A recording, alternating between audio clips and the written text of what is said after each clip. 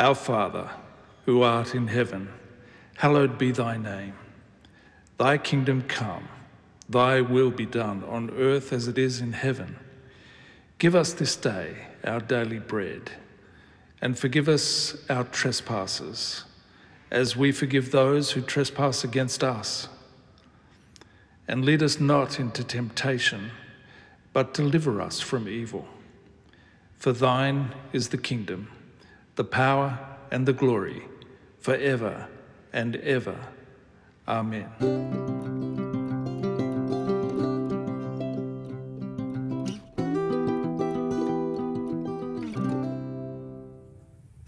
G'day everyone, it's great to be back, and we're just about to start a church service, so can we bow in a word of prayer? Father, we thank you for this time together.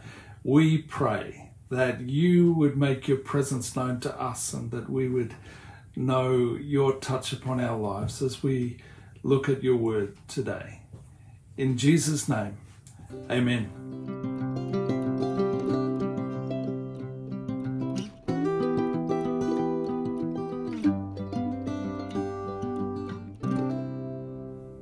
Well, it's great to be back, as I said, and we were away on holidays, and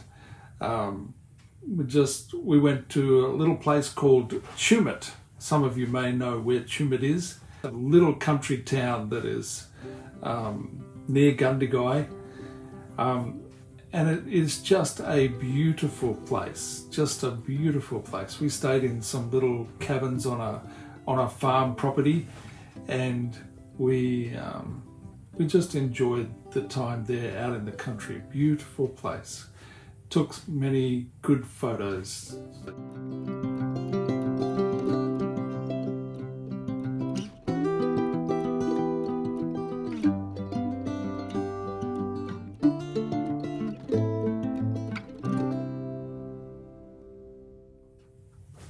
So we've been looking at Genesis 22. Well, actually, we've been looking at Genesis 21, but in Genesis 22, we come to another very difficult passage of Scripture. And so we're not going to avoid it, but we're going to look at it. It's about Abraham and Isaac. And I've called this first part of Genesis 22, God, what are you thinking?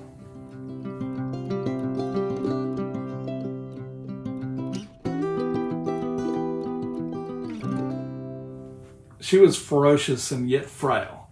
When I told her that I was a chaplain, she took the opportunity to bombard me with accusations and questions. What is the use of prayer, she said, if God was going to let those 29 miners die? All those good people prayed around the clock for those miners and yet they died. What use is prayer, she said. She was referring to the mining disaster on the 30th of November 2010. We could say the same thing today. Why does God allow bad things to happen to good people? Look around at the news reports.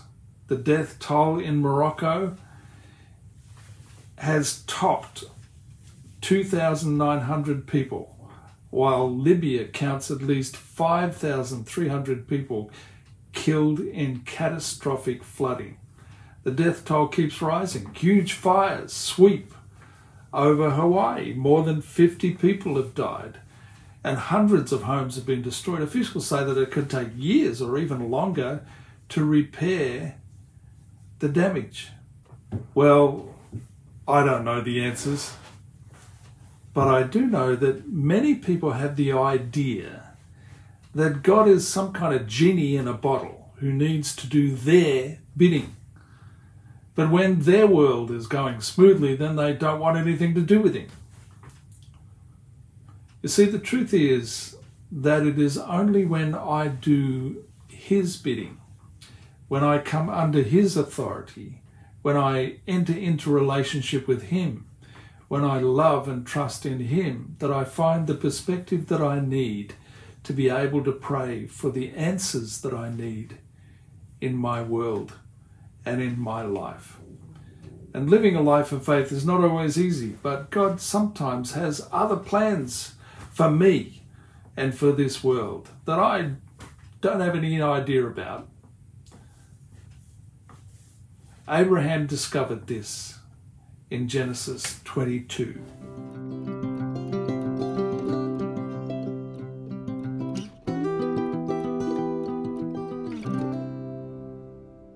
If you wonder why God doesn't do anything about fires, floods, and earthquakes, then you will be shocked when you come to Genesis 22. In this passage, God asks Abraham to sacrifice his only son as a burnt offering, even though at the last minute he actually stops him. Now, why would God ask somebody to kill their own son and then stop him at the last minute? If you were looking for evidence or justification that God is not concerned about mankind, or that He's dispassionate and sometimes brutal, then here it is. Or is it? Why would God be so callous and uncaring as to trick somebody into thinking that taking a human life is what He desires, and then wait until the last minute to tell him that it isn't? Vivid, brutal, dispassionate, distressing to the point of being traumatic for those involved, especially Isaac. God, what were you thinking? Well, that's the question that we'll be exploring over the next few weeks. This passage shocks me, but as I look a little bit further, there is more going on than I'm aware of at first. As I look at the whole story, I can discover some possible reasons God is asking Abraham to kill his only son and then intervene and stop him before he actually does.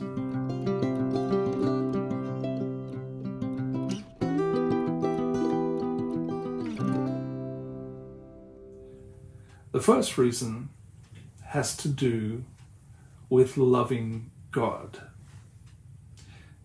Isaac is now a young man, and Abraham has grown to love him. And all of a sudden, God says, take your son, your only son, yes, Isaac, whom you love so much, and sacrifice him as a burnt offering. Is God testing Abraham's ultimate allegiance at this point in time in history? Is He saying, is there anything that you would not be willing to sacrifice in order to obey me? Who or what do you put before me? Who do you love most? Because you will be called upon to obey me often in the future without question. It appears that love is related to obedience. You see, Jesus confirms this when He said in John 14, verse 15, if you love me, obey my commandments. Is my love for God going to be a preeminent factor in how I live my life? When it comes to the crunch, who and what governs my responses to life? Deuteronomy 6 and verse 5 puts it this way, love the Lord your God with all your heart, with all your soul, and with all your strength. For Abraham, that is the key question. He knows God's voice. God loves him, and he loves God, trusts him, and obeys him. Before I can understand any other reason for what appears to be a gruesome request, that's where I must start, with a wholehearted, genuine commitment to loving God above all else, and knowing that God wants the very best for me because he loves me. My love drives my obedience to complete that which my faith has begun. My trust in God and my obedience to his word is derived from my love for him. How can I experience that kind of love? Well, 1 John 4 verse 19 says, we love because he first loved us. Despite our crazy world of violence and sinful behaviors, he loves us. And when I enter into a relationship with God, it's because I realize that he loved me so much that he sent his only son to die on a cross, a cruel and gruesome death, in order to pay the penalty for my sins and yours. I respond to that message by coming under his authority and giving my life to him. Jesus tells me in John 14 and verse 23 that all who love me will do what I say.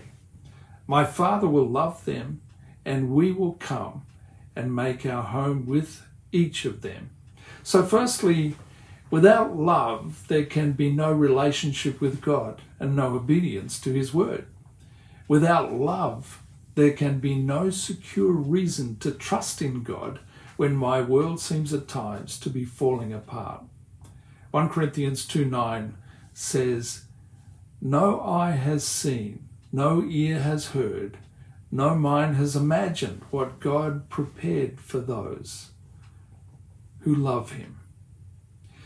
But is that enough?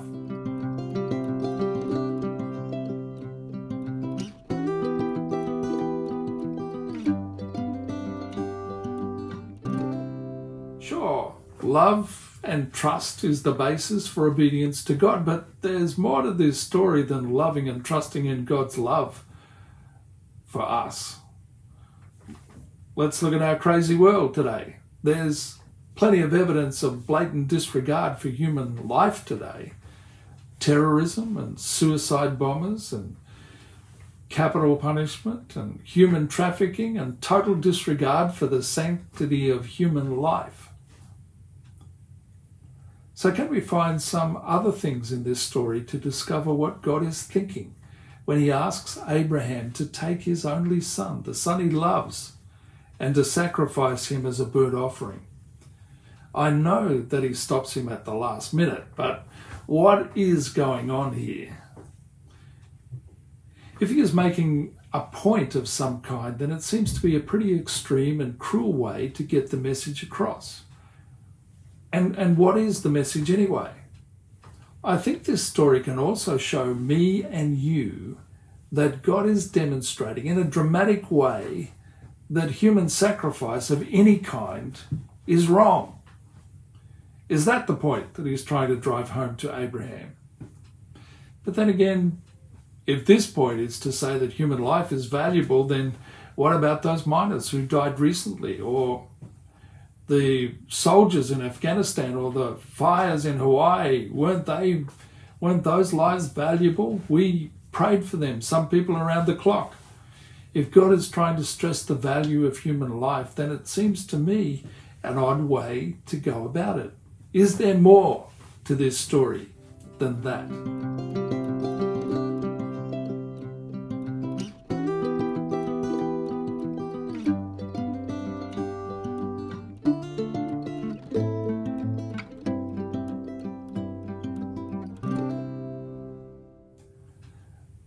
Well, the second thing that this passage teaches me, and perhaps you, is found in another question.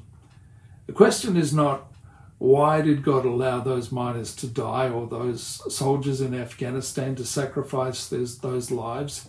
But perhaps, why does he allow any of us to live at all when we've messed up his world so much by our sin?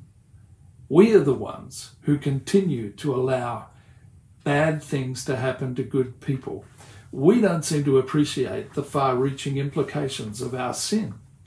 Romans 6:23 says, "For the wages of sin is death." So why doesn't God wipe out the human race?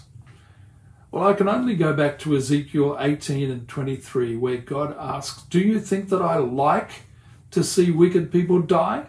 says the sovereign Lord. Of course not. I want them to turn from their wicked ways and live. The Bible says the judgment is real, and it will come to everyone at some point in the future. To Peter 3:9 says the Lord isn't really being slow about his promise, as some people think. No, he is being patient for your sake.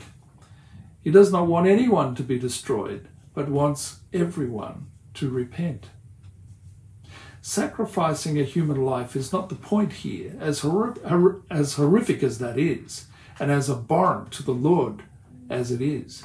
We need to realize that it's by grace, undeserved favor, that any of us are here at all. God does not like looking upon evil and wants our repentance. But there is something else going on in this passage. Why would God ask Abraham to sacrifice his only son, whom he loved, as a burnt offering, only to stop him at the last second?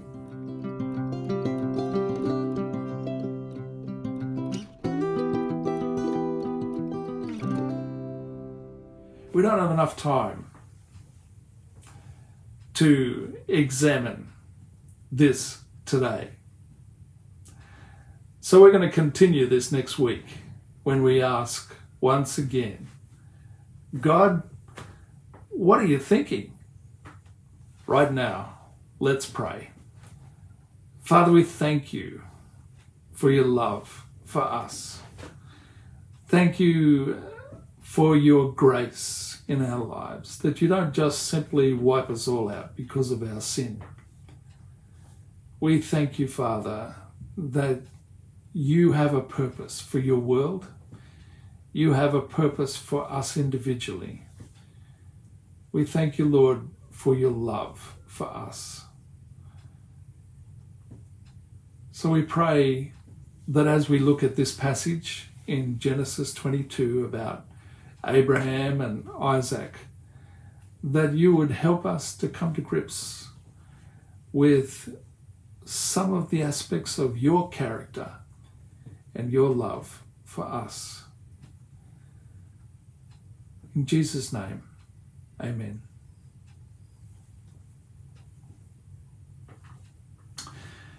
Well, church, we've chosen a difficult passage to examine, but in the next couple of weeks, I hope that you'll come to some other conclusions, and that you would really see what God is trying to say to us. God bless you. Have a great day.